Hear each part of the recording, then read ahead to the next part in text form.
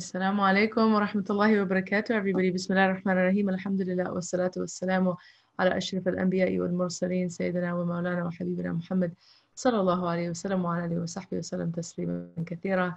Assalamu alaikum, you guys. Thank you for joining us for the last class. I know we're just talking about how time zipped by, but subhanAllah, here we are, 7 classes with you guys. I really appreciate those of you who've been in attendance, who've been on time, coming every week, and I hope you've been benefiting from these classes. So Jazakumullah khairan.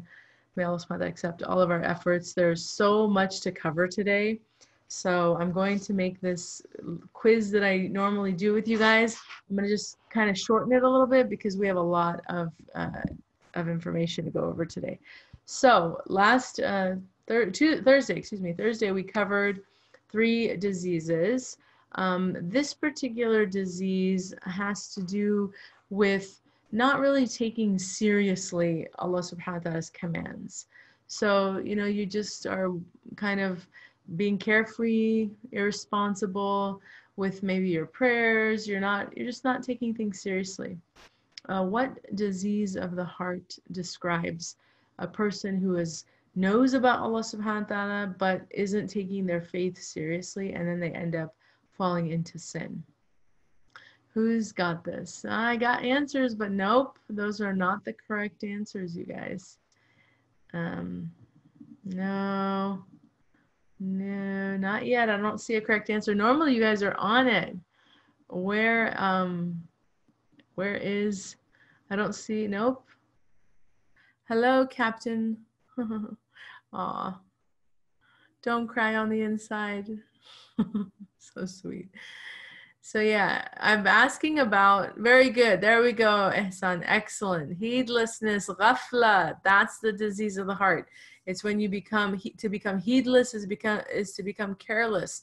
You're just too distracted with life, with how exciting things are.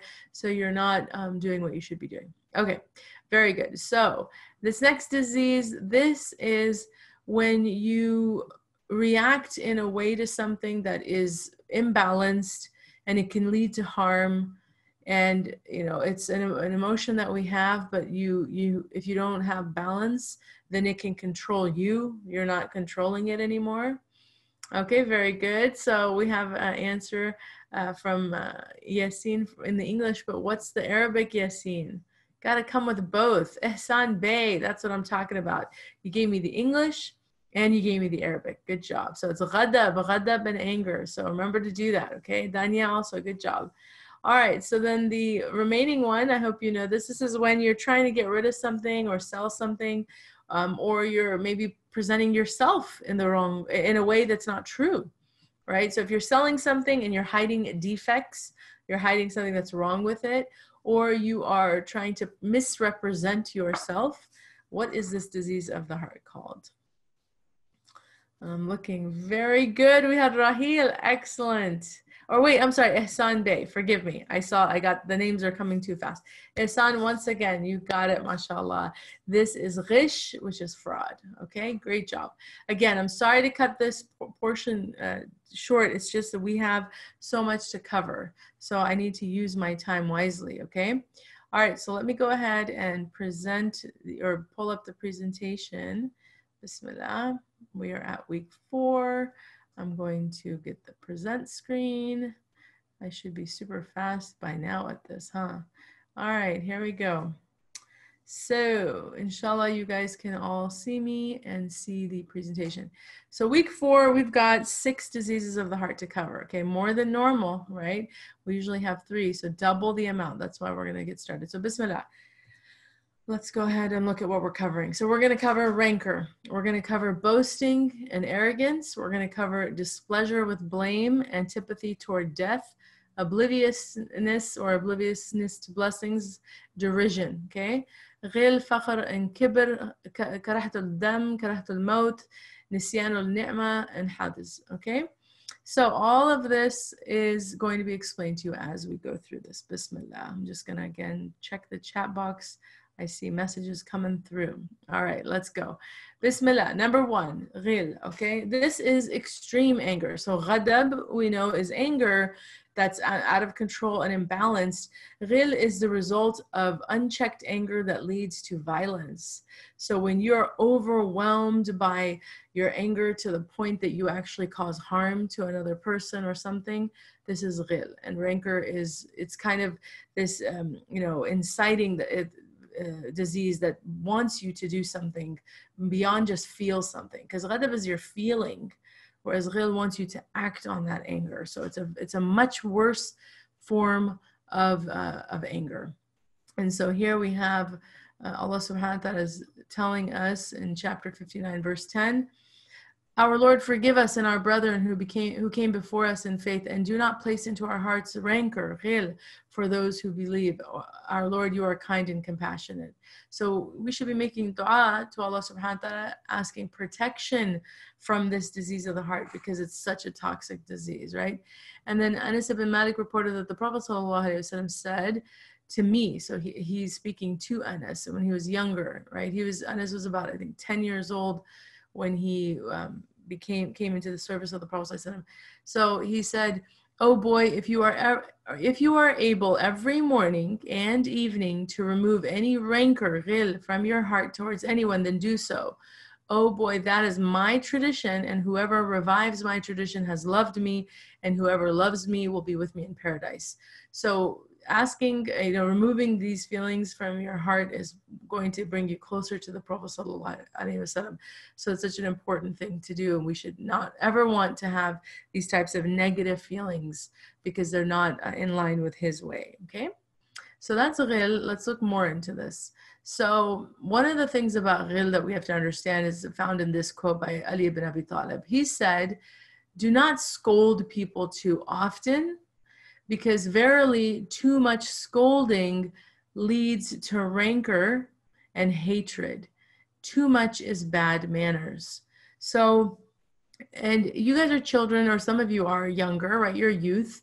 So you know how it feels when someone pulls you in a harsh way and, reprimands you, which is, stops you from doing what you're doing, and scolds you, yells at you, maybe calls you something that's not very nice because they're angered by something you've done, right? How does it feel? It doesn't feel very good, right? When you're scolded in a harsh way, and it's often, like maybe every day. There's children, unfortunately, they're in homes where someone's always yelling at them. Someone's always telling them what they're doing is wrong. And this can turn into really difficult or more complex emotions for that child, because they're feeling shamed, right? This adult, or maybe it's a sibling, it could be other people too, but it's a way of an older sibling, right? It's a way of shaming someone in a really harsh way when you scold them, right? They may have done something wrong, or, so it might be that they need to be stopped and to be corrected, but the way that you correct a person, really you have to be careful, because it can cause more problems.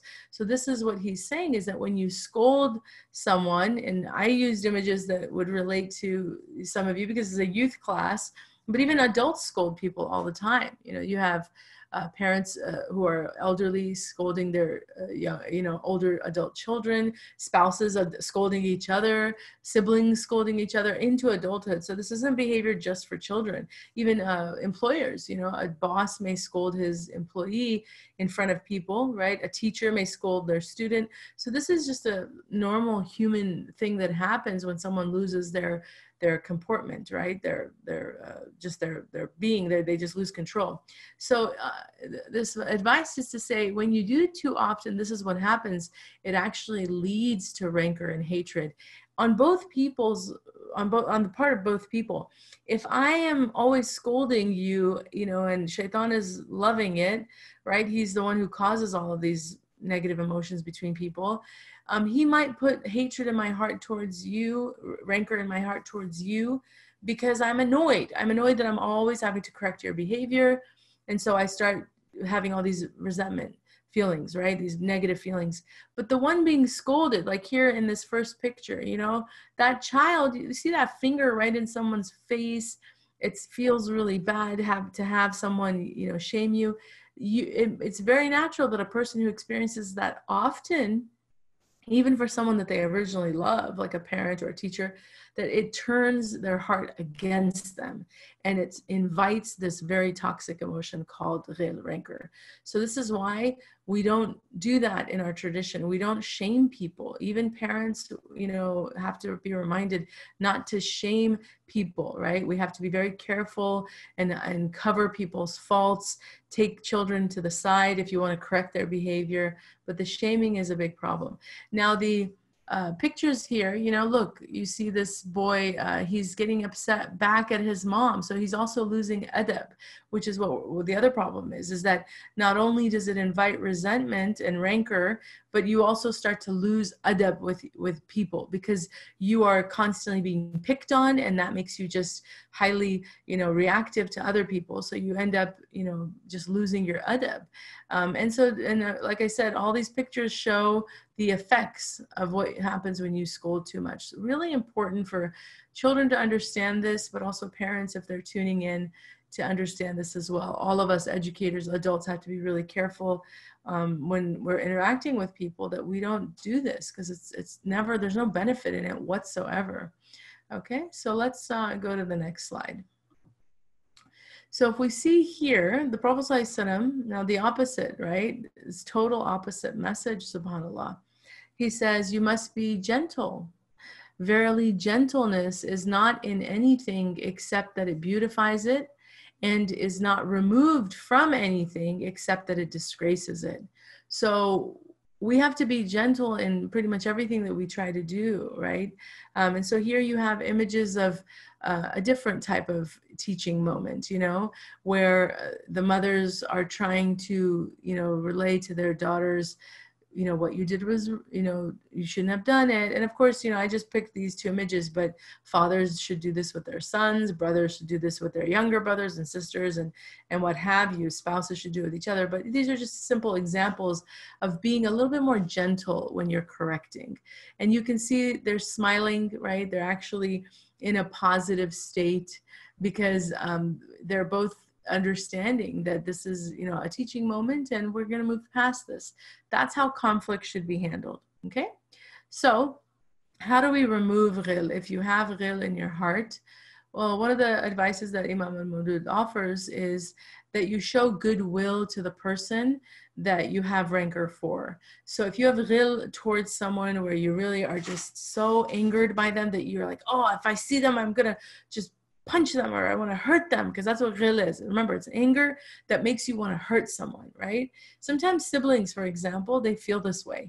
If you are in a family where you're bickering a lot with your brothers and sisters, first of all, that's pretty normal.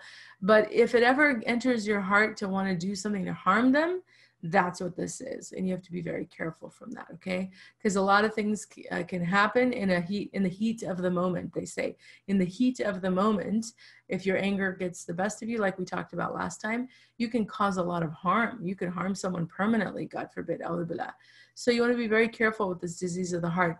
But a good thing to do is separate, you know, initially if it's a fight or an argument, and then try to force yourself to do this, where when you're in two separate spaces, you know, and you know, this takes time and practice. So don't worry that if it's hard or almost sounds impossible to do, over time, as you mature, it will be easier to manage your emotions, where you just start to think about the good of that person.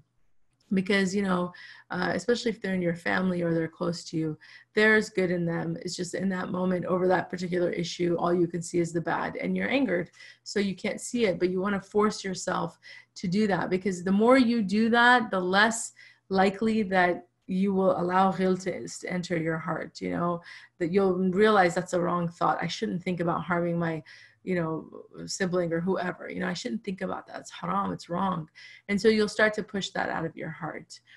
Also, you want to recognize that that by having ghil in your heart, you actually deprive yourself of Allah subhanahu wa ta'ala's forgiveness, right? So the Prophet ﷺ warned us here, or he's relating to us a hadith Qudsi, that Allah subhanahu wa ta'ala said about his forgiveness on Mondays and Thursdays, right? Allah subhanahu wa ta'ala forgives people, forgives everybody except for two people. And those are the two people who are fighting. Two believers who are fighting, they don't get Allah subhanahu wa ta'ala's forgiveness.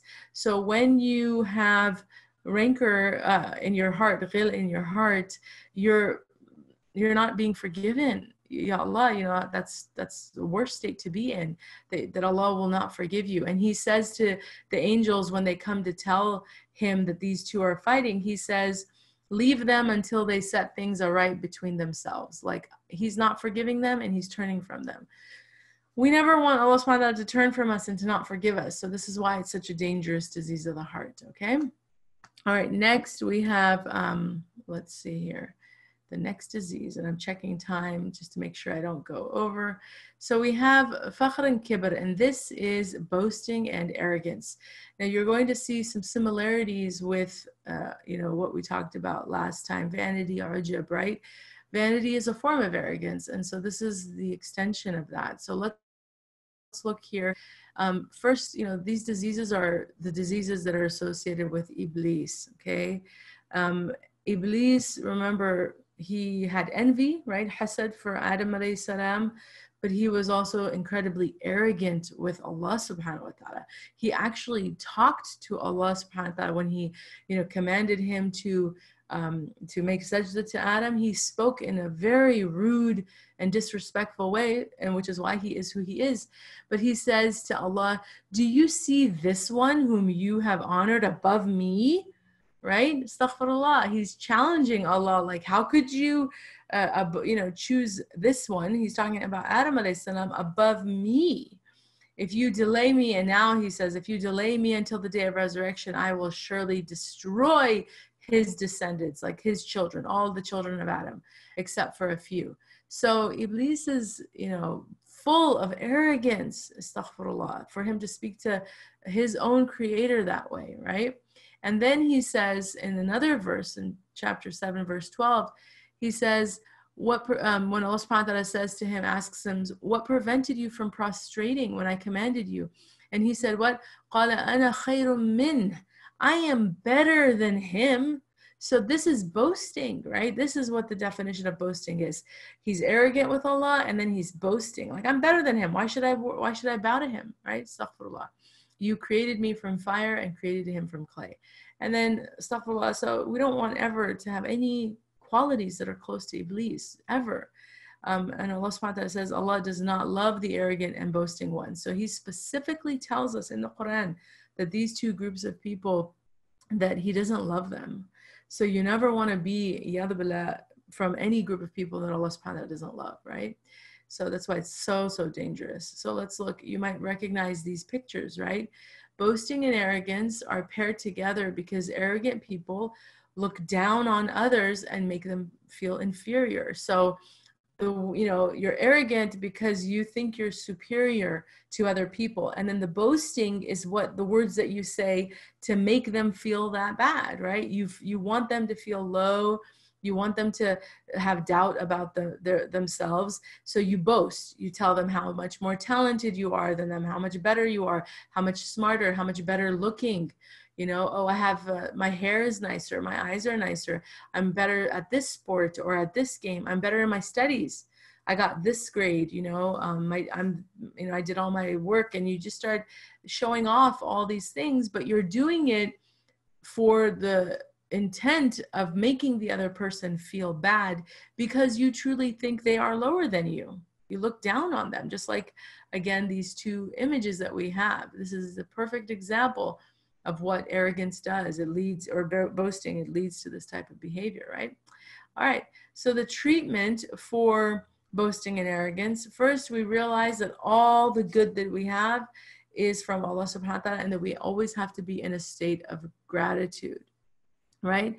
And that Allah subhanahu wa ta'ala knows everything we do. He's fully aware. So it's You know, same treatment that we found for ujub and some of the other diseases that we talked about, ostentation, riya, suma, all of these, where you just start to forget that Allah is the source of all of your blessings and that He can remove them at any time. So you want to remember that whatever thing you're boasting about or arrogant about, they didn't come from you. You don't have them because you just were, have them.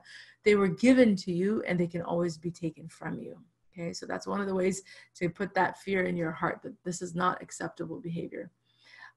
Also, you never want to walk around thinking that yourself anything, right? And this is where you want to check your self-image. Is it tied to the way that I dress, the way that I look? Is it tied to these superficial things, right, about me? Or is it about my character? Like, what are the things that I'm so prideful about? But check yourself if you ever, connect your self-image to the things that you have, because it might put those feelings of pride and arrogance in your heart. So these are also very important. And this is the same slide we used again for the previous diseases of the heart, so you might recognize them. So let's go ahead to the next disease. Remember, we have 6 to cover, and I want to make sure that we are on target here. So let's see, 1 second. Sorry. Bismillah. Okay, so we have displeasure with blame is karahtul dham, okay? And this is not liking ever to be corrected or criticized, even when it's constructive. Constructive is what? Constructive is when someone is trying to correct you, because not to make you feel bad about yourself or feel down, but they're actually trying to help you, right? So sometimes you might have your parents, your teachers, your cousins, your siblings, someone correct you, right? But they do it in a way that makes you feel like they're mocking you, right? That's clearly wrong. And it's okay to feel like, well, that's not nice, because the believer, we should never be humiliated or humiliate ourselves. So it's normal to not like when someone seems like they're mocking you while they're correcting you. Like if they're telling you, what's wrong with you? Why didn't you know that? Oh gosh, you're so not smart. If someone says that to you and then they tell you what the answer is or what you should do better, that's totally wrong. That person is also now being boastful, right? It's a form of arrogance to do that, to show that you are so much smarter and that this person that you're correcting doesn't know. So we don't do that, right? But if someone is trying to just teach you something and you yourself don't like it, you don't like them ever to tell you that what you did was wrong, and immediately you have an attitude problem, you might even, say something back to them like, whatever, yeah, you don't need to tell me, or it's none of your business, mind your own business. This is probably because your nafs doesn't like to be corrected. And this is, again, it's one of the diseases of the heart, because the believers always want to be better, right? If you're a Muslim, you want to be the best person that you can be. So if your fellow Muslim or a friend or whoever is trying to help you to become a better person, you don't take offense to that. You actually look at it like, thank you so much, because I want to, remember, present my heart, my qalbun salim, to Allah subhanahu wa ta'ala, and I want to I want to be free of all of these diseases of the heart. So if you can help me cleanse my heart, you're helping me. Thank you. That's how you look at it, right? And so you have to have a very good attitude about that. But if you feel embarrassed, if someone, if you make a mistake, let's say you're in a classroom setting and you get the wrong answer, you raised your hand and then you got the wrong answer, and then you sit with that and you feel bad and you feel like you're annoyed and embarrassed, and you kind of want to hide, and maybe you never want to go to the class again. This is all part of this disease of the heart, okay? It's you're having a hard time because your nafs doesn't like to be wrong. And then if you think about what others think of you, you're too worried about their opinion of you, them liking you, more than you're thinking about the truth or Allah subhanahu wa ta'ala. This is also another sign that you have this disease of the heart. So you want to be very careful and pay attention to yourself, because sometimes, these things, like I said, they're subtle. But if as a Muslim, you're always looking for two things: truth, right? and to please Allah subhanahu wa ta'ala. These are the most important things for us. So if someone, if you have a problem with that and you'd rather not be, have an honest exchange, because you'd rather cover your faults and pretend like they don't exist because you're too worried about your image, then you're not thinking about the right things, right? So really important to distinguish that. Okay, so here's the treatment for displeasure with blame. It's to be more concerned about being a witness to the truth, right? That's what we said. Believers are concerned about being a witness to the truth, even if it's against themselves, right? Allah subhanahu wa ta'ala tells us in chapter 2, verse 143, and thus we have made you a just community, right? He's talking to the Muslims, that you will be witnesses over the people and the messenger will be a witness over you. So to be a witness over the people means that you are a person, again, you're just, you speak the truth and you fight for justice for all people, but you can't do that if you're not concerned with the truth, and that's what a person who has this disease of the heart, they're not concerned with the truth, they're concerned with their image. So they don't care about whether or not something is right or wrong, they care about if they look right and they don't look wrong. You see the difference? Very important to know. And then we should have modesty before Allah subhanahu wa ta'ala instead of focusing on being embarrassed in front of people, right? Our priority should be to have modesty before Allah. And that's why, you want to really think about, why do I care what people think of me, but not what Allah thinks of me? Rather, I should hold my head down, because if you make a mistake and someone's correcting you, your heart should be more concerned with being modest with Allah instead of embarrassed with people. And this is, from the Prophet ﷺ, he told us two things. Verily, every religion has a character, and the character of Islam is modesty. And then he says directly, be modest before Allah subhanahu wa ta'ala, as is his right. So he actually needs, this is the right of Allah, that we show modesty in front of Allah, that we're not worried about people as much, because people are in front of you, but Allah subhanahu wa ta'ala is the only one who matters. His opinion is the only opinion that matters. You could spend the rest of your life making all the people in your life happy, but if you're doing it in disobedience to Allah, you're the ultimate loser.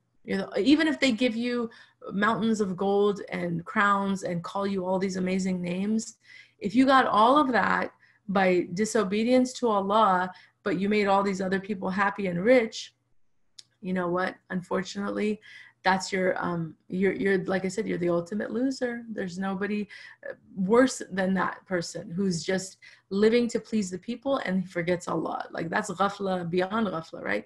So you have to think the opposite. I need to make Allah happy. And this is actually also explained to us. There's a hadith that says the person who works on pleasing people and not pleasing Allah, the people will never be pleased with them, and Allah will not be pleased with them. And the one that focuses on pleasing Allah subhanahu wa ta'ala over the people, Allah will be pleased with them, and then he will make those people pleased with him. So it works to your advantage to put Allah subhanahu wa ta'ala first, because he will be happy with you, and then he'll make everybody else happy with you. And you'll see the difference. You'll see you'll be treated with respect. People will want to listen to you. They'll invite you to things because you're prioritizing Allah.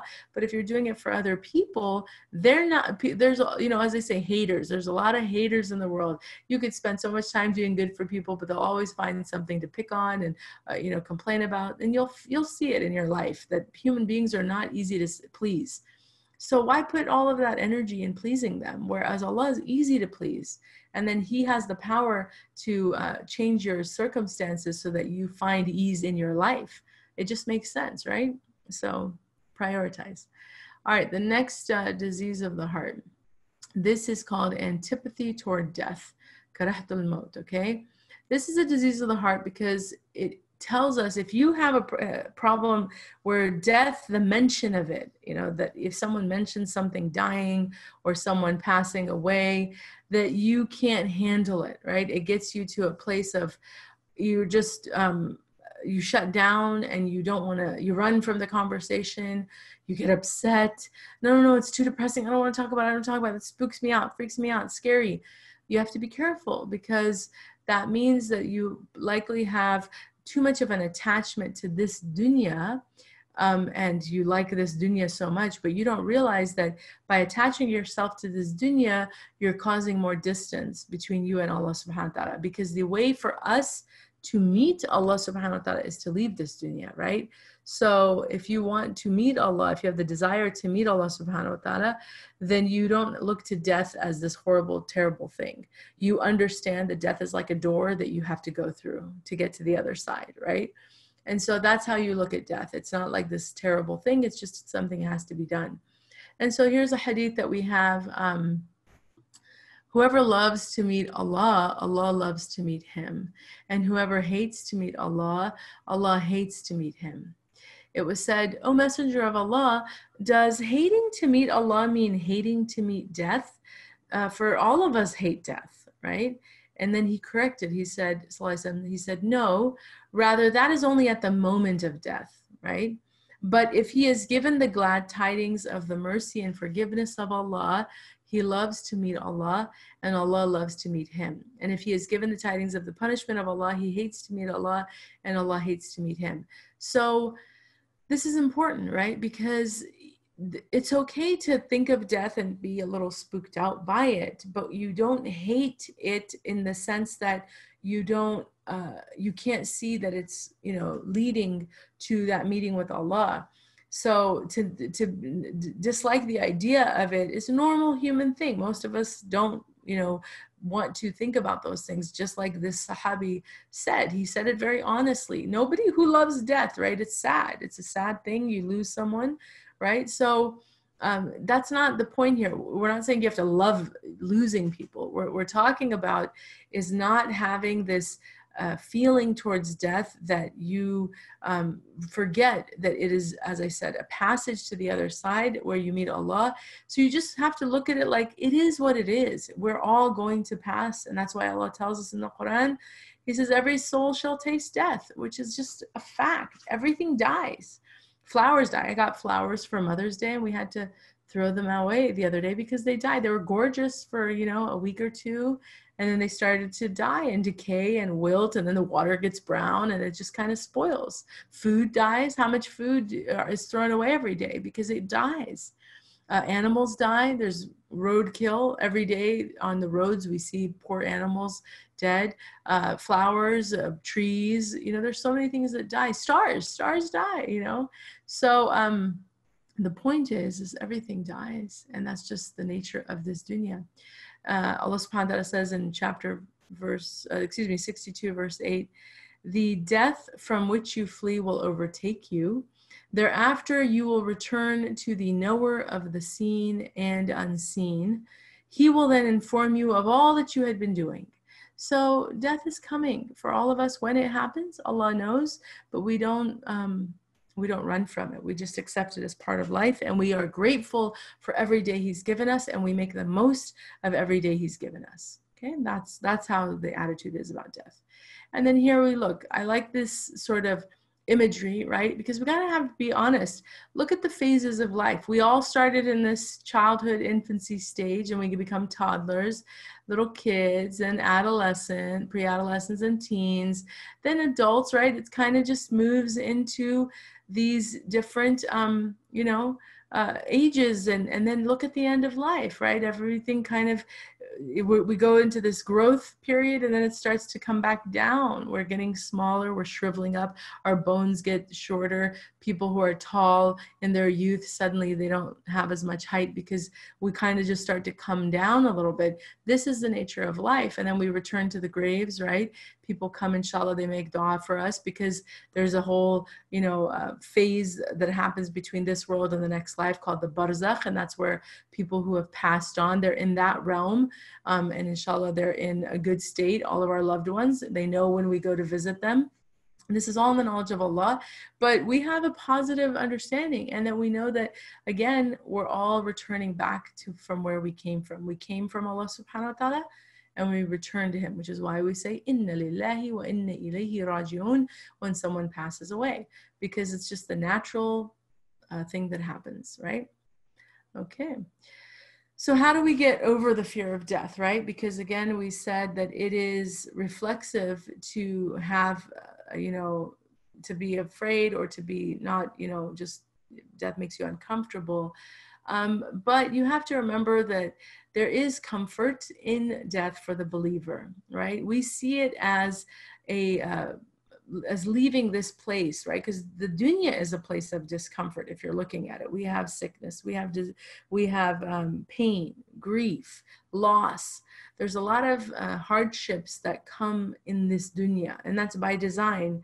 So when you look at leaving this place of problems, right, of filth, like, dirtiness, there's things that are not pleasant, even smells, sounds that are not pleasant, foods, things that don't taste pleasant. There's a lot of things that are not pleasant in this world. When you think about leaving this world and going to the next world where everything is the opposite, it's amazing, it's incredible, it's beyond our imagination, it's everlasting, nothing dies, everything is clean, it's fresh, it's new, and it's within minutes and seconds, whatever we want in our mind will come before us. So there's just, think about that. So that's why when we again think of leaving this place, we don't look at it as a final act. We look at it as a transition. We're going to the next better place, right? It's an upgrade. And then here's a quote from a famous scholar who said, Shaykh Ibn al-Habib, he said that in death, there are 1,000 reposes. Sorry, there's a misspelling there. It's supposed to be reposes, no N, for the Muslim. As long as you are in this world, there is not a cell in your body that does not experience pain, right? Inflammation, right? That's a form of pain inside the body, and disease. Once you are out of this world, all of that ends. So when we leave this world, all of that pain that our bodies go through, right? Where we need to stretch and we need to twitch and we need to do this and that and drink and eat this, or go get an ice pack because I have pain here. I need a Tylenol. I need medication. I have a fever. All of that happens to human beings throughout our lives, it comes to an end, and we finally have repose. Repose is like rest. Okay. And then the Prophet ﷺ encouraged the remembrance of death. Those who do will be blessed with certain qualities. So if you remember death often, and not as a sad thing where you sit there and think about, oh my God, going in the grave and you freak yourself out. No, we're talking about just that it's a reality and it can happen, and we all go back to Allah, and you just kind of are aware of it happening, that you become more content, which means you are satisfied in life more. You have a lack of greed and covetousness. So when you remember death a lot, you're not really concerned with the dunya. So then you become more generous and you're not as greedy, right? And you have more energy to achieve good deeds because you are, motivated, that life is precious, time is precious, and you need to make use of your time. So you have that motivational drive. And then you're increasing in Tawbah. So all these amazing things that happen as a result of the remembrance of death. So this is a way that we treat antipathy towards death, okay? So next disease is obliviousness to blessings, nisyan al-ni'mah. This prevents one from recognizing the blessing that he or she has, and makes them display ingratitude to Allah subhanahu wa ta'ala, and then negativity to his creation. When you are a negative person, right, you're just not ever grateful for what you have. You always find flaws. You're always complaining. Nothing's ever good enough for you. And your attitude about life is just negative, negative, negative. This is the danger of this disease of the heart, is that it makes you ungrateful to Allah, but also you just have an energy that nobody likes. So a lot of your people who know people that are like this or have this disease, they don't ever want to be around them. Never. If they are sitting somewhere at let's say at school or at a coffee shop or at a restaurant, and then they see that person coming, they want to turn and hide. It's like, oh God, there's that person. I don't want to see them. Why? Because they're so negative. They're always complaining. I can't handle it. It's such negative energy. It makes me feel bad. So do you want to be that person? No, nobody wants to be that person that people hide from, right? So the Prophet ﷺ also taught us, whoever is not grateful to the people is not grateful to Allah. Lam yashkurin nas, lam yashkurillah. So if you're not grateful to people, then that means you're also not grateful to Allah. So this is how we have to understand it's so important to be in a state of gratitude. And this is what this disease does. It takes you out of the state of gratitude completely. You're blind to the obvious blessings Allah's given you. So something just to keep in mind. So, you know, in order to prevent this from taking root, we have to increase our gratitude, right? How do we do that? Well, we have to understand that there's 3 different types of gratitude. The first, we call it shukr bil qalb, and this is gratitude of the heart. This means to be grateful from the core of your hearts and have iman. Shukr bil lisan is to be grateful by praising Allah subhanahu wa ta'ala with his attributes, right? Praising him. And then shukr bil jawarih are your limbs. And this is by doing good things with the physical body that Allah subhanahu wa ta'ala gave you. You do good deeds. You pray your prayers on time. You're fasting. You're giving zakat. You're giving help. You're giving advice. You're teaching. You're actually using the body in the right way. That's a form of shukr. So it's not just sitting in with your tasbih and going, alhamdulillah, alhamdulillah, alhamdulillah, alhamdulillah. That's not enough. That's just lisan, right? You have to look at it as all 3. That's all 3 are important. We have to have all 3 forms of shukr. And then Allah subhanahu wa ta'ala tells us also that he never changes any blessing he has bestowed upon a people until they first change what is in themselves. Okay, so just to keep in mind, if you want to change your negative situation, maybe your life is hard and that's why you're negative, then this ayah is the answer to you, that he will not change your condition, your state, whatever it is that's happening for you, until you work on yourself. So you have to start doing this, what we're doing here, tazkiyat an-nafs. You're cleansing your heart. You're trying to become a better person. You're pushing yourself to be more concerned with other people than to be selfish, right? You're being more generous with your time, as we said. Those are all good steps. And then inshallah, Allah will bring the relief, okay? So also, it's very important that you get the practice of being more grateful. Like it's something that you actively do. Why? Because Allah subhanahu wa ta'ala tells us, if you give thanks, I will give you more. It's such an easy formula. If you want more blessings in your life, if you want more happiness in your life, the way to get that is what? Be more grateful. Just be more grateful. Say, alhamdulillah. I thank you, Allah.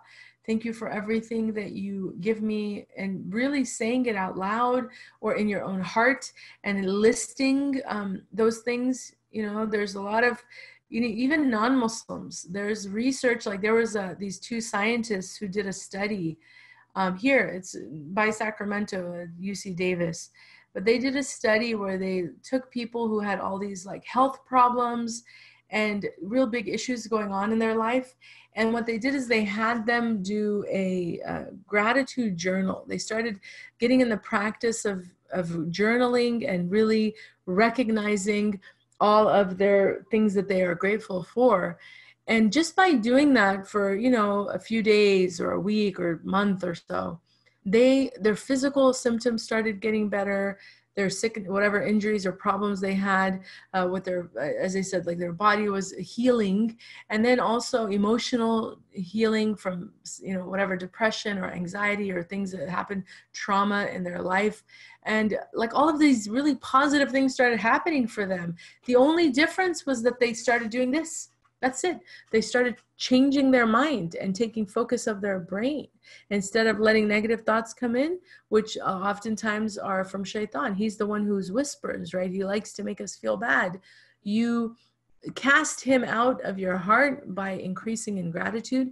And so you want to make a list like this. And of course, the first and foremost thing you should always be grateful for is to know Allah subhanahu wa ta'ala and the Prophet sallallahu alaihi wasallam. That is the greatest blessing of existence, is that we know our Lord and we know his beloved. And then of course you look to your family and home life, your health, your friends, your time, the fact that you have time to do things, safety. It's not in the list, but you know, safety, food and drink, nice clothes, material things, all the things that you have, but think about them deeply, because there's a lot of people who don't have even 1/5 of what you have. How many kids don't have their parents? How many kids are born as orphans? They don't have more than one outfit. They only have one pair of clothes. Some kids don't have shoes. They're homeless, or they're, you know, living in such impoverished situations where they don't even have shoes, so they have to walk around and then get injured. you know, playing. Can you imagine playing or trying to play? Many of them don't even have time to play because they're forced to go and collect, you know, soda cans and garbage so that they can make some money, or to do some, you know, they'll go far from their home because they're desperate to eat. So they'll go look through garbage cans and do so much because they have nothing, but they have to do that barefoot. They don't have shoes. They don't have toys. You have my kids, they have a toy room. I'm telling them all the time, like, be grateful for your toys. Do you know there's children who've never seen a toy before? They've only played with sticks and rocks. They have no idea what a Lego is. They have no idea what a doll is. They've never in their life seen these things. Or electric stuff, forget it. They don't know what electricity is. A lot of people in our world are living in really difficult situations. So you have to be grateful to Allah that He gave you such an amazing life, you know, and that's why the more you do this, then you're spared from this terrible disease of the heart, where you can't even mention things that you're grateful for. That's what people like this are. They're so negative. Nothing's ever good enough, right? And then to remember, the more grateful you are, the more you'll get. Allah is so generous. So this is the last disease of the heart, and this is called haz, which is ridiculing, okay, and making fun of people, humiliating, caricaturing, lampooning. Anytime you try to take someone down and really just mock them to a place where they're humiliated, you have to know right away this is haram on every level. Allah subhanahu wa ta'ala tells us in chapter 49, verse 11, "O you who believe, do not let people mock another people, for it may be that these are better than them. Nor should women mock other women, for it may be that they are better than them. And do not taunt one another, nor insult each other with nicknames." Really powerful reminder that if you're someone that just likes to mock groups of people, like there's a lot of people who make racial jokes, you know, they like to make fun of certain groups, like certain races. And they'll, you know, do terrible things to point out the things that make them look different or speak different, like languages, whatever. But they'll just mock groups. So this is what Allah's saying: don't mock groups of people. And then He's also saying don't mock individual people, because it could be that one is better than the other. So very clear warning that this is haram, right? So let's look at this. I mean, anybody who's ever been in a situation where you felt bullied, right? It's a terrible thing to be the receiving end of that, because especially if it's, I mean, there's shaming, right? You're being shamed in front of people. So it's a horrible feeling. And then there's a lot of sometimes harshness because in their words. So it's not just they might be taunting, you know, making sounds, but oftentimes they come with words that are also very hard to hear, very damaging. So this is why we say words can be weaponized. Okay, what does that mean? A weapon is what? It's something that you discharge, and then it sends something to a target, and it's supposed to harm that target, right? So your tongue has the ability to discharge the same way a gun or an arrow, bow and arrow. It can discharge words that come out and then they land on whoever you're speaking to. So if you weaponize your words, that's what it's like to the one who's on the other end of it. It's very painful to hear that. And so, you know, we never, of course, want to be those who bully and mock ever. May Allah forgive us. But to see that it's, you know, it's like what we saw with scolding. It can have a really negative effect, because not only does it cause so much pain, as you can see in these images, they're all crying because it's hard to hear people teasing you and mocking you. But you know what, the danger is that this, if shaitan is around, and he will try, what he can do is basically take those feelings of shame that the person being mocked feels and turn it into rancor, ghil. He can do that very easily, because he'll take this bullied soul and he'll just work on them. How could they do that to you? You know, they're such terrible people. You should teach them a lesson. Who do they think they are? And this is why, a'udhu billah, we've had many times in history, throughout history, where the bully, the one who's bullied, excuse me, turns into a bully, because all of that, those feelings make them feel that they have to get back, right? This revenge enters their heart, this need for revenge. And that, of course, is from ghil, because it's the anger of being shamed and being mocked that turns into wanting harm on the other person. This happens every day, but throughout human history, much of our greatest human tragedies have come out of this happening, you know, that someone or a group of people were mocked, and then they came back fiercely and attacked even worse than what happened to them. So we have to seek refuge from this. It's a terrible disease of the heart, right? So let's look at the treatment. First of all, we should know that this is a sign of ignorance right away. There's many reasons, but you know, one incident is when Prophet Musa, he was asked by his people, because he told them, he gave them an order to sacrifice a cow. And when they heard that he wanted them to do this, they replied, "Are you mocking us? Like, why would we do this?"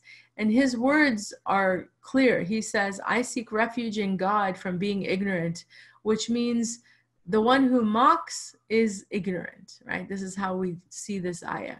So you're just an ignorant person if you do that behavior. And that's why he's like, no, I would never mock you. I'm not an ignorant person, right? And then it's also a form of arrogance, because usually people who mock do think of themselves as better, right? This is why, you know, they kind of hold themselves a certain way, and then they do the whole pointing of the finger. It's called posturing. When you posture, you're showing that you think you're stronger and better.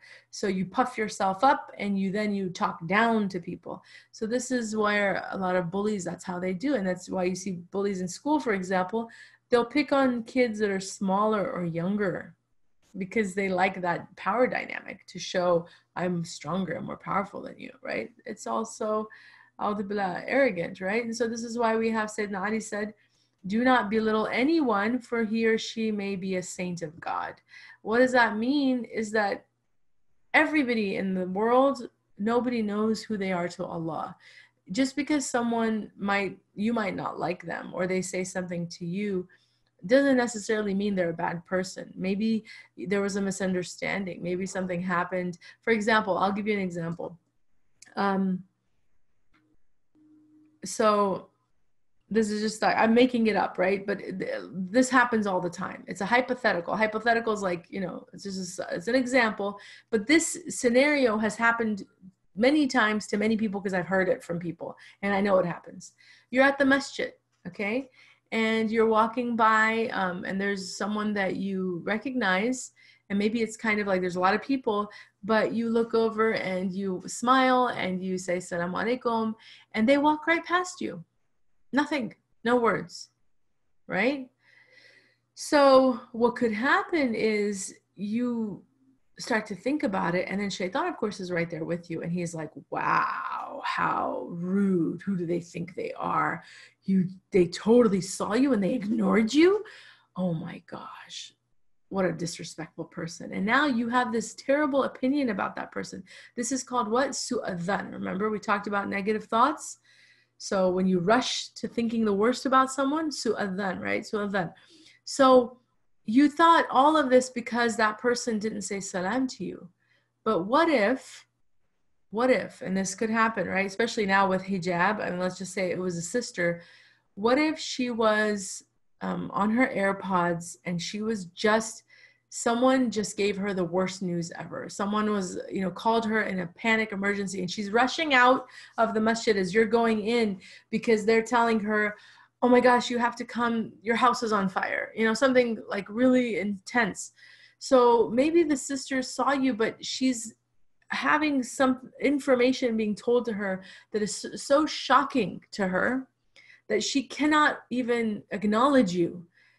Is there a bad intention on her part to hurt your feelings? Is there a bad intention on her part to disrespect you, to ignore your greeting? No, she's a human being, but you're not seeing what is happening because you're assuming the worst. That's why we have to make excuses for people. Those AirPods, if she has AirPods or a headset, are hidden from you. And you're just, you know, seeing her walk past you. But the reality is known to Allah.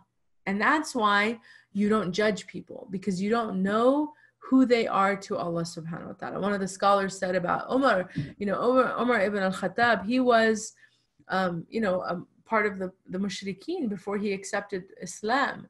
And so there's a famous quote that says that Umar was beloved to Allah even when he was worshiping those idols, when he wasn't Muslim, because in the knowledge of Allah, Allah already knew who Umar was and who he was going to be, and that he was going to die, you know, as one of the greatest companion, or, you know, second greatest companion of the Prophet, right? He already knew that about him. So even though Umar didn't know that, and he was still, you know, bowing down to the idols, he was still beloved to Allah because Allah knew his ending. And that's what we have to understand, is we don't know people's ending. None of us know how people are going to die.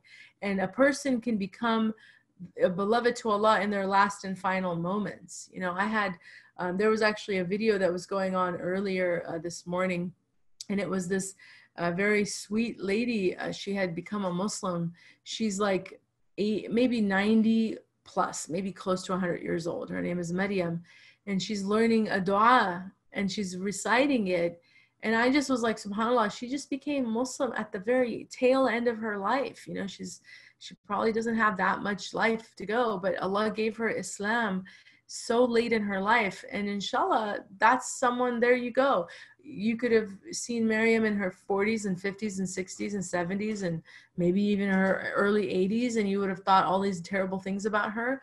But look at where she is. For her to have guidance before she leaves this world, may Allah protect it for her, that shows you she's a beloved of Allah. So you don't know where people are going to end. And that's why you should never, ever, ever have bad thoughts where you are not just ridiculing and mocking people, but then you're also, a'udhu billah, making claims about them. Like, oh, those are, you know, they're such terrible people, and they'll, you know, Allah will never love someone like that. Sometimes people say these really awful things like, oh, you know, they're going to go to hell. They'll say things about people, go to hell. Ya billah, who are you to ever say that to someone? You should never say that, right? So we have to be very careful. And then also that Allah subhanahu wa ta'ala says here, know that those who mock people in this life will be mocked in the hereafter. For it is a divine law that God recompenses people with the like of what they have done. So on the day of judgment, a lot of the things that people do, the evil people do in this world, they will have that same thing done to them in Jahannam. So this is why you want to be very careful, a'udhu billah, from ever doing anything that displeases Allah, because he'll teach you a very serious lesson, a'udhu billah, later down the line that you don't want to learn. So may Allah protect us from all of these diseases, inshallah. So that, my dear beloved children, is the end of this presentation. So just because we do have a little bit of time, and someone I saw briefly ask about a summary. Let's try to do what we can in the few minutes. We might have to go a little bit over, parents. So if you're able to, please keep your kids here for just maybe 10 minutes more after the hour, because I want to try to do a summary of this, inshallah. Wow, there are a lot of slides. I forgot how much effort this was, but it was worth it. It was worth it for all of you. You came here every single day, and I truly, truly appreciate that. So let's look here. We started with purification of the heart. This was the what? Text of Imam Al-Mawlud, and he is a Mauritanian scholar, right? And then we have, what do we have about him? We have, Shaykh Hamza Yusuf is the what? Who is he? The translator of the text, right? So here we go. Is his biography. We went over these details, right? And then we talked about Shaykh Hamza, that he's the president and founder of Zaytuna College right here in the Bay Area. Remember, alhamdulillah, make dua for both of them. Do not forget Imam Al-Mawlud. Do not forget Shaykh Hamza Yusuf. You have to make dua for them. If you enjoyed this class, you should make dua for them before you make dua for me. If you're making dua for me, I hope you are, but you should make dua for them before you make dua for me, okay?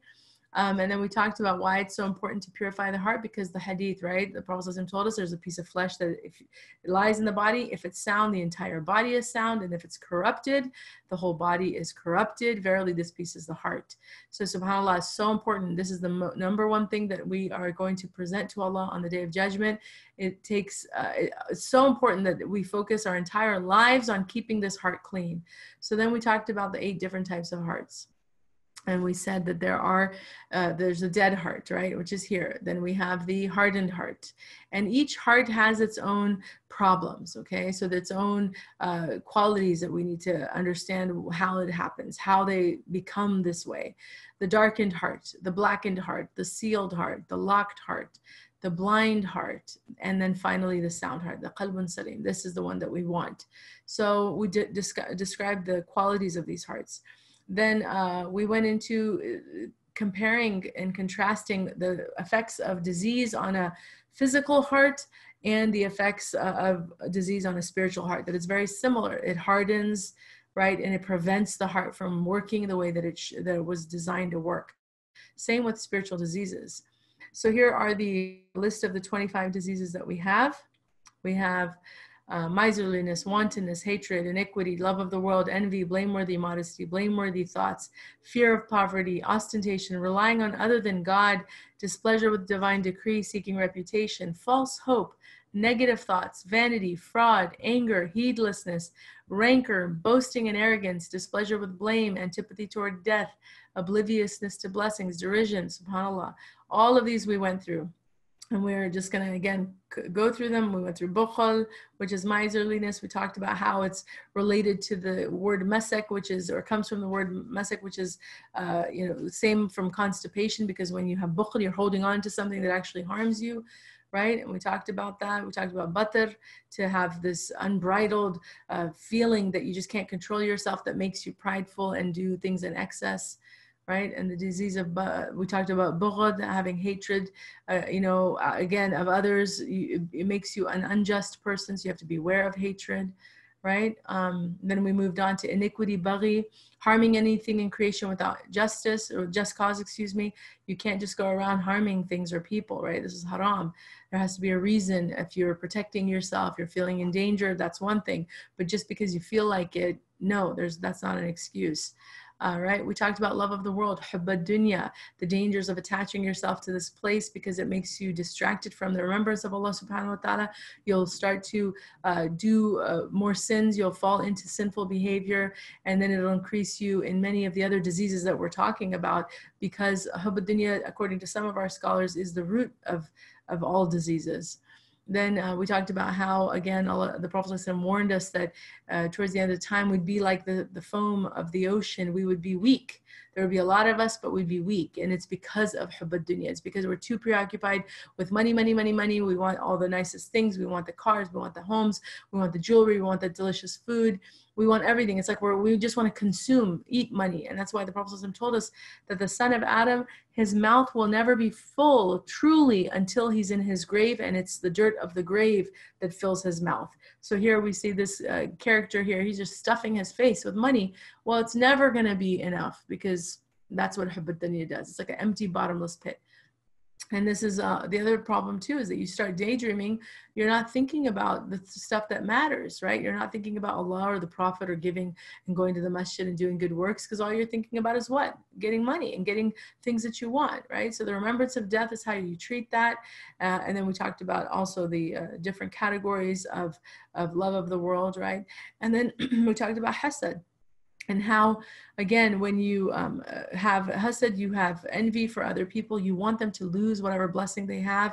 We distinguish between jealousy and envy. Jealousy is having that feeling of that there's something missing that you want, and that but it's not necessarily tied to a person. Envy is where you actually have someone that has that thing, and then you want them to lose it. They're distinct, but they're very related as well.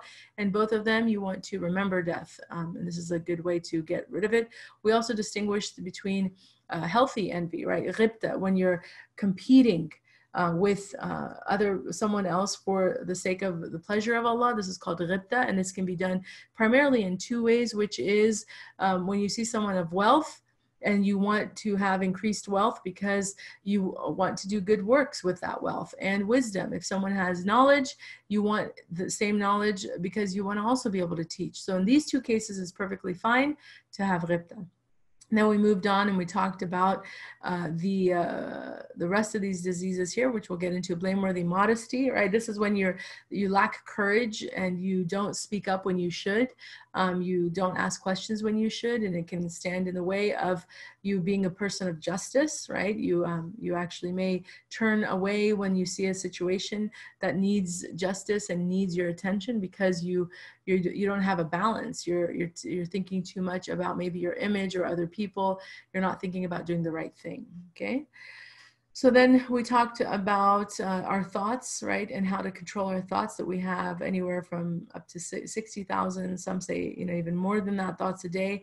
80% of our thoughts are negative. 95% are actually repetitive, and so we have to be very, control the flow of our thoughts, right, and make sure that if we have blameworthy thoughts, that we know that those are from shaitan and we should not entertain them. Those are thoughts about the nature of Allah subhanahu wa ta'ala. We can never know him beyond what he's already revealed to us through the 99 names, through his book, but trying to imagine him is just all from Iblis. We don't do that. And then thinking bad thoughts about other people, right? Just assuming the worst, like we talked about earlier. So then when you think about bad people in the absence of any evidence, just your own thoughts and minds and suspicions, it leads you to having this disease of the heart, blameworthy thoughts. Fear of poverty is similar or kind of tied to hub ad-dunya. You just want. It's insatiable. You can't let go of your wealth when you should, which is also similar to miserliness. So it really contributes to a lot of other diseases growing from this idea that, oh my gosh, I'm not going to have enough. I'm not going to have enough, right? And so all you're doing again is you're thinking about money, which makes you compromise your principles and your religious values. So you start to, forget all the things that you're supposed to do with Allah subhanahu wa ta'ala, for Allah subhanahu wa ta'ala, that your worship of him, but also for your family, because your mind and eyes, all it can see is money, money, money, money, money. Okay, and so you want to be very careful from that. And then also the importance of charity. This is how we protect our hearts from it, because we know that our wealth never diminishes when we give for the sake of Allah subhanahu wa ta'ala. So this is how we increase our reliance on Allah and remove this disease of the heart. We talked about also, yes, just that was the point about charity, cleansing your wealth. Then we moved into the next disease of the heart, which are ostentation. Yeah, this is when you show off and you're trying to get attention from people for the deeds that you're doing. And these could be religious deeds or otherwise. You just like the attention. You want people to, see you, and you're not doing it for the sake of Allah subhanahu wa ta'ala anymore. This is called what? The minor shirk. We want to be very careful from this, because you are associating partners with Allah, which is the worst of all things that we could possibly do, is to say Allah has partners. Well, when you start to do things for people and not just Allah, that's in a way what you're doing. You're putting those people as if they're the same as Allah in terms of your importance. So you want to be very, in terms of the way you're prioritizing them.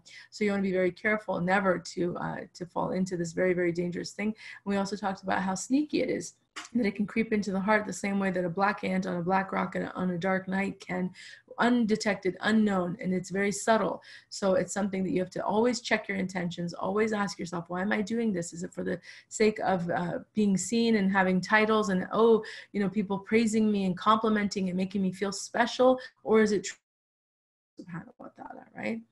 And then we talked about having trust in other than Allah subhanahu wa ta'ala, right? This is when we call on other people and we don't put our trust in Allah subhanahu wa ta'ala. We never beg, for example. Begging is considered reprehensible. It's not a good thing to do. We turn to Allah. And then, of course, if we need really help, assistance with something, we can look to our masjid or our, there's sometimes different organizations in our community that offer services to people. That's different than begging. Begging is going and making people feel uncomfortable and asking them to, to put themselves in a burden for your sake, which is why the Prophet ﷺ said that it is better for you to, hold on, let me get here. Where's that hadith? Did I skip it already? I think it's on the previous one. Sorry. Yeah, that you, no, there's a hadith about selling wood. Did I miss it? I think I missed it. No, I don't want to misquote it. But there is a hadith that says, the Prophet said that it's better for you to sell wood, gather firewood and sell it than to go and beg people. Okay, so I don't know where that hadith disappeared. I thought it was in here, but that's okay, mashallah. So here are the answers for that, for relying on other than God. Then we moved on to displeasure with the divine decree, sakhat al-qadr. This is when you can't, why me? Why did this have to happen to me? Something happens, something breaks, something falls. You can't get into maybe a class or some program that you wanted to go to, or a trip it falls through. Maybe you had a vacation planned and then it doesn't happen. Why? Whatever it is that you're upset about and you're denying the qadr of Allah, this is a disease of the heart. And so we talked about that. And then we moved on to seeking reputation, sumat, which is similar to ostentation, right? You want people to hear about all of your good works. Not necessarily, they don't have to see you, but you want reputation. You want people to know what you're doing. So you kind of throw in, things here and there, because ultimately it's like you're chasing fame, right? You're chasing that carrot, right, on a stick. And so we talked about that, and then the dangers of it, right? Very similar to the then we went into false hopes, negative thoughts, and vanity. So tul al-amal, this is where you think you have all the time in the world and you can do whatever you want, and you're not really thinking about the fact that life is unpredictable and Allah can take you at any time. And when you do that and you have too much hope, then you become heedless, careless with your worship of Allah, because you keep procrastinating everything. Oh, I'll do it later, I'll do it later, I'll do it later. This is the danger. This is why Imam Ali said people are asleep. When they die, they wake up. So we have to wake up before we die, right? And that's we can't have false hopes when we do that. So remembrance of death is important. Negative thoughts, su'adhan, this is when you just, again, think badly of people for no reason. It's haram. And the tongue is, every day our limbs wake up in the morning and it admonishes the tongue, because it says, fear Allah for our sake. We're with you, but we're going to be rewarded or punished based on what you make us do. So if you're straight, we'll be straight. If you're crooked, we'll be crooked. So the tongue is, very dangerous, and we have to be very careful with what we say, because negative thoughts leads to negative speech. That's why we're mentioning this. You can't just have a negative thought about someone and keep it inside of you. You usually almost always want to share it with someone else. Did you see what so-and-so did? Can you believe them? Oh my God, I can't stand this person. And now you've committed ghiba, which is why it's so dangerous. Okay. Then we talked about, this is ujub, right? Vanity, where you think you're so amazing and you can't help but just stare at yourself all day and praise yourself, and you're taking selfies and it's like, oh, look how cute I am.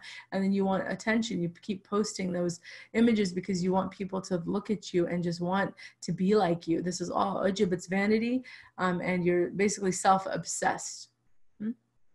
Then we have, we talked about, again, how the Prophet warned us about, because ujub and arrogance are tied, they're connected, right? They warned us about these diseases, right? And so there's a lot of things, we covered this in today's class as well. You can go back and look. And then we went and did fraud, anger, and heedlessness. This was on last Thursday. We talked about ghish, which is fraud, where you're trying to trick people into something that they're not fully aware of, just to get something out of them, some material gain, whether it's money or a job or an opportunity, but you're trying to use trickery in order to do that. This is completely haram, right? We talked about the story of the Prophet ﷺ and the food, right? And then we talked about ghadab, anger, and how anger for other than the sake of Allah subhanahu wa ta'ala can be easily, it can cause harm, and it can lead someone to lose their cool and control. So we have to restrain anger. Many, many hadith that talk about that, la taghdab, right? And then we said that the scholars have used this analogy that it's kind of like that hunting dog. You have to command it. You can't just go wild on its own. It's not going to help you. It's not going to do what it's supposed to do. Anger has a purpose. It has a utility. So you have to rein it in and then keep it on that leash until you need it again. But it shouldn't control you. Okay. Then we talked more about what to do if you're angry, right? The Prophet's advice, when you're angry, if you're standing, sit down. If you're sitting down, recline, make wudu, pray. That coolness from wudu calms the fires of anger. And then of course say, A'udhu billahi minash shaitanir rajeem, because the shaitan and shayateen will run from you. We talked about how once the Prophet saw a man, he actually looked like, his face got reddened, kind of like shaitan. And the Prophet told him, again, I have a word, if spoken, it will remove this anger from him. A'udhu billahi minash shaitanir rajeem. So then we talked about ghafla, right? And how people become heedless and forgetful of Allah and the dangers of that and how that happens. It's because they, again, know right and wrong, but their love for the dunya makes them completely turn away. And the Prophet ﷺ told us that the danger of being not in the remembrance of Allah versus being in the remembrance of Allah is the comparison of someone that has life and someone that's died, or something that has life and something that's died. And here's that image for you to see the comparison, the contrast. And the heedlessness is treated by remembrance of death, right? And then knowing that your prayers are not answered if you're heedless, right? So if you have any desires or wishes in this world, you're not going to get them if you behave heedlessly. Then today we covered all of these. Rancor, right? We talked about all this, so I don't need to review. Fakhr and kibr. We talked about karahat al-dam. We talked about karahat al-maut. And then we ended on, or nisyan al-ni'mah, and then we ended on has. Okay? So alhamdulillah, that was your quick, super fast review. For whoever asked for that, I hope that was helpful to you, inshallah. Let's see. I know some of you might have to go. I don't want to keep you, but I do want to see if there's any questions, you guys. And I want to thank you again. I will try to see if there's any questions, but I want to thank you again for being such a engaging and awesome audience. Wallahi, you made my Ramadan very special. It was a lot of work to put all this together, but like I said, you were so worth it, because every day when I would work on this, I would imagine the sort of excitement that we would have in our Q&As when you guys would be rushing to answer. It was so cute to witness that. And all of your amazing questions and insights that you've had throughout these 7 sessions have meant a great deal to me. I really, really thank you from the bottom of my heart for spending your Tuesdays and Thursdays with me, or if you're watching them on at other times, whatever time you're giving to this, thank you. It truly, truly means a great deal. Now, let me see if there's any questions, inshallah, and any comments from you, because I'd love to hear from you guys too. Anything that you think we can do better next time. This is the first time I'm doing it on this format for youth. Usually I've taught it a couple times now, and it's, weekly sessions, slower paced, certainly. But yeah, let me know if there's anything else here. So I don't think I have any questions.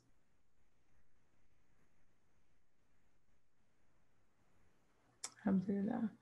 Yeah, I don't see anything here, or maybe I'm just not.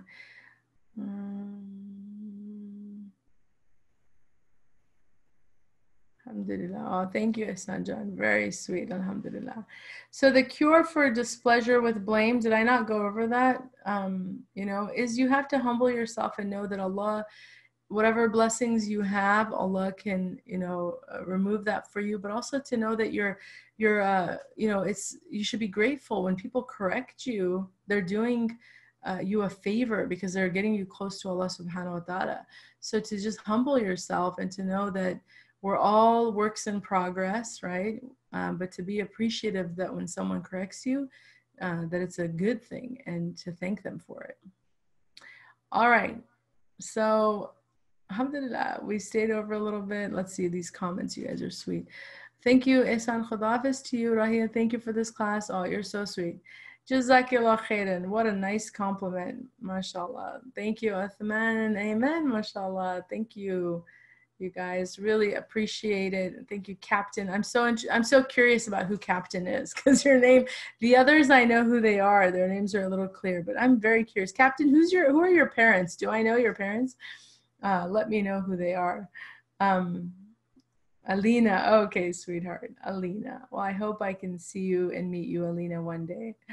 Inshallah. But thank you all for your very kind comments. Jazakumullah khair. And keep us in your dua, okay? Okay, we'll say give your mother Maimuna my salam, inshallah, please.